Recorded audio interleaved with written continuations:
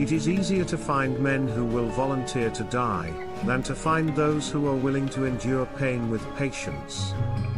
Experience is the teacher of all things.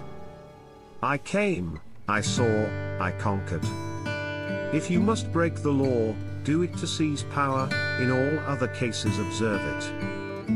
I love the name of honor, more than I fear death. I had rather be first in a village than second at Rome. Cowards die many times before their actual deaths. It is better to create than to learn. Creating is the essence of life. What we wish, we readily believe, and what we ourselves think, we imagine others think also. It is not these well-fed long-haired men that I fear, but the pale and the hungry looking. The die is cast. As a rule, men worry more about what they can't see than about what they can. No one is so brave that he is not disturbed by something unexpected. Men in general are quick to believe that which they wish to be true. Caesar's wife must be above suspicion. Men willingly believe what they wish. I am prepared to resort to anything, to submit to anything, for the sake of the Commonwealth. Fortune, which has a great deal of power in other matters but especially in war, can bring about great changes in a situation through very slight forces.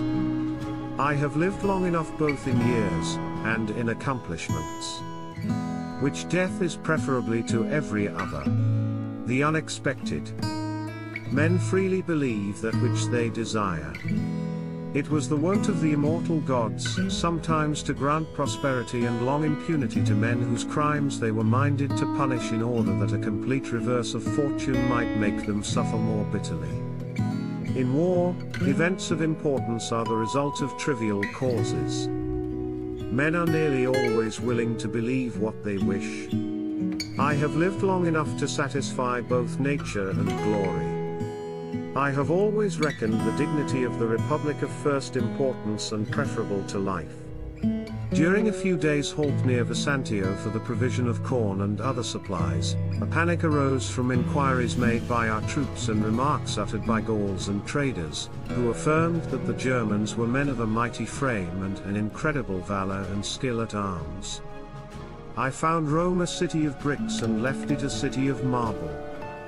Young men, hear an old man to whom old men hearkened when he was young. Hasten slowly.